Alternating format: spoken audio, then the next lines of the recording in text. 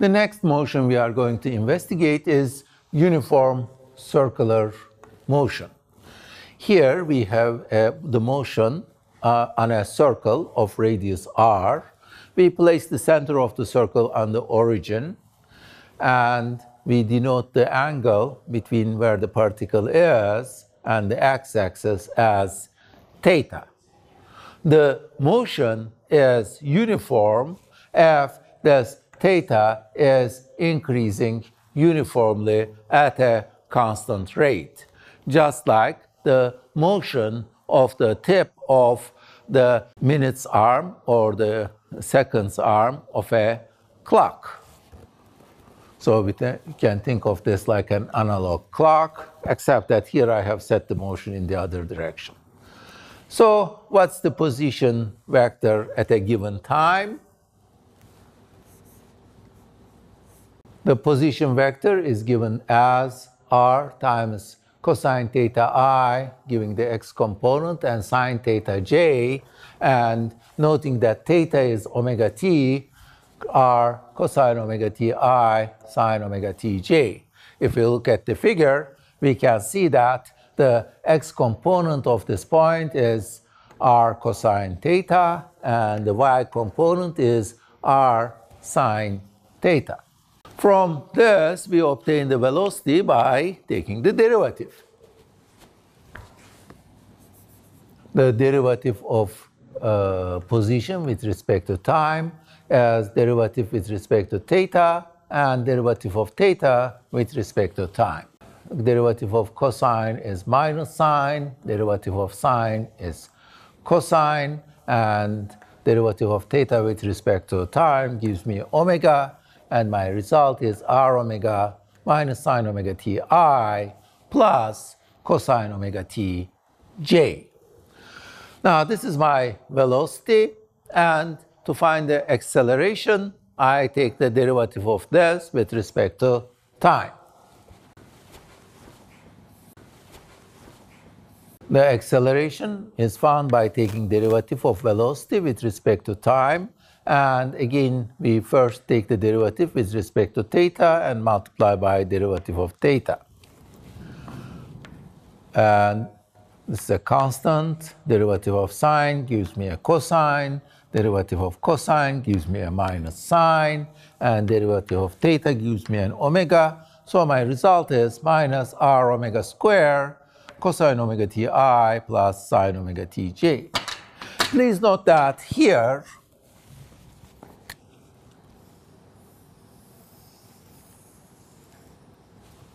this part is just the position r.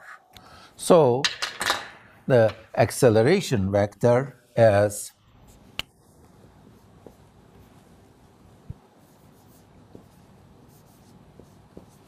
minus omega squared r. Note the minus. It is always against r, which means it is always towards the center.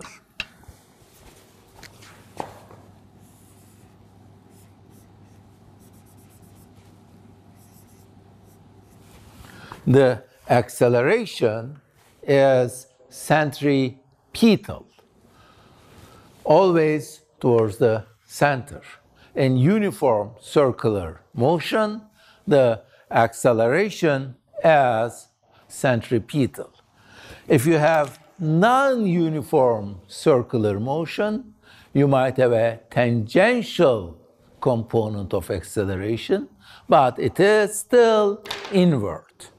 So in circular motion, acceleration is inward, and in uniform circular motion, directly towards the center. Now, let's look at the direction of the velocity.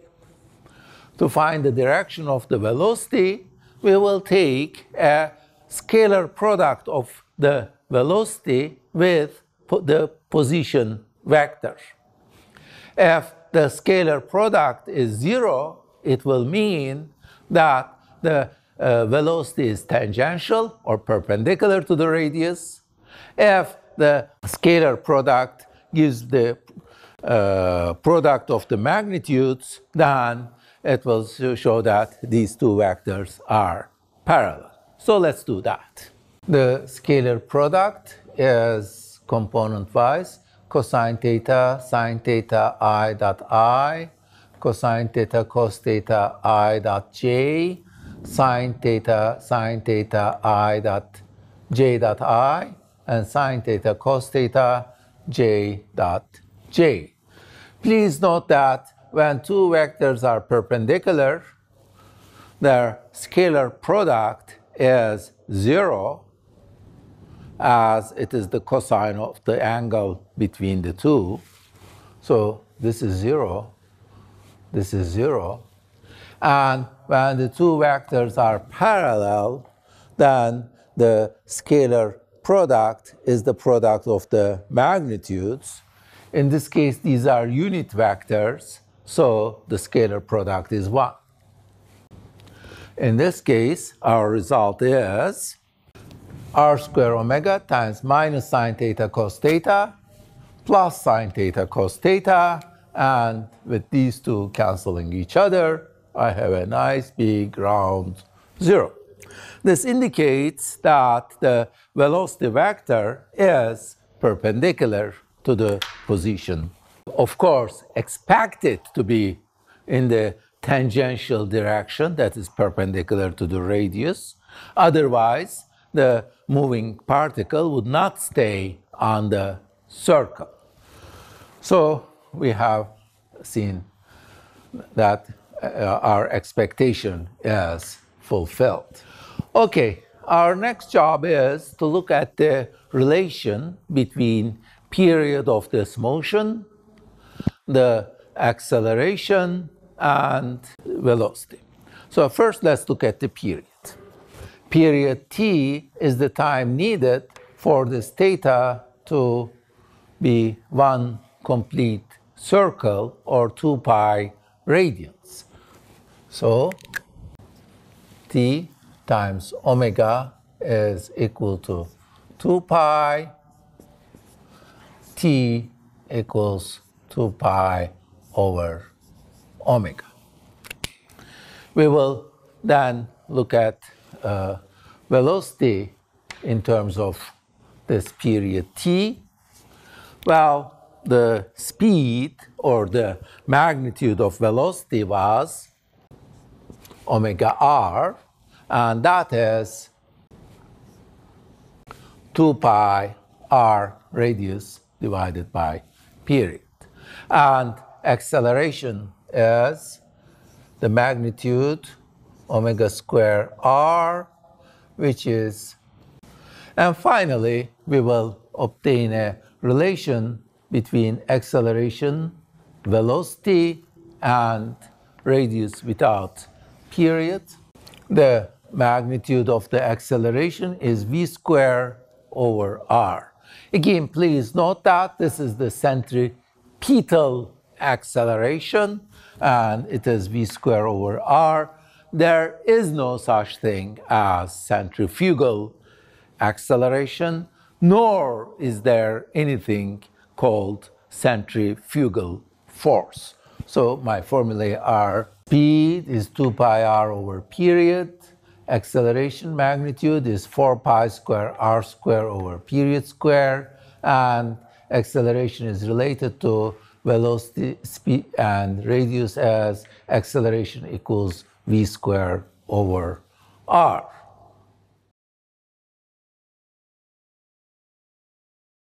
Final kind of motion we are going to look at today is relative motion. That is the motion of one particle with respect to another one which is itself moving. In which case, the velocity of this with respect to the other particle or other observer is its velocity with respect to the stationary observer minus the velocity of the first one. This kind of thing is important when we are talking about navigating of a boat or an airplane.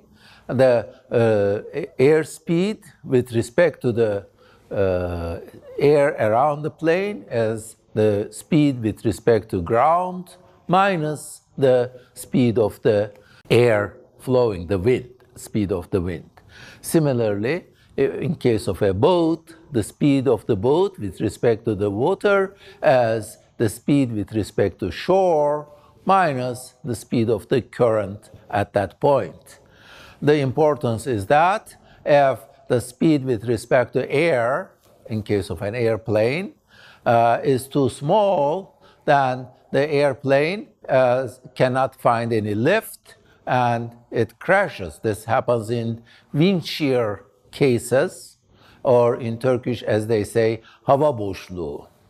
Or in case of boats or ships in Bosphorus, if the relative speed of the ship with respect to the water is small, because ship is traveling slowly, not to hit the shores, and the current is fast, if the relative speed is small, then the rudder, that is the dumen, does not command the ship, and the ship then hits one of the beaches, as recently happened.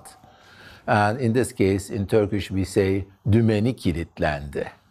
Of course, there is nothing that got locked in that case, but just that it did not command the ship anymore because there is no relative speed between the ship and the water. Now, acceleration is similar.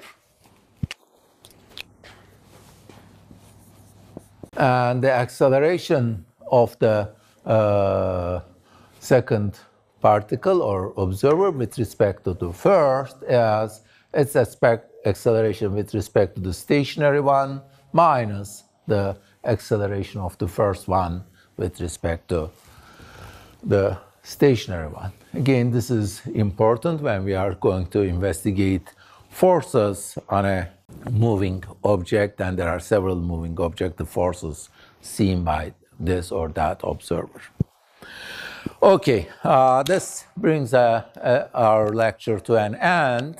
Next lecture will be on what causes this motion, that is, the forces and how they cause the motion. We will investigate that in the form of Newton's laws of motion. Thank you for listening.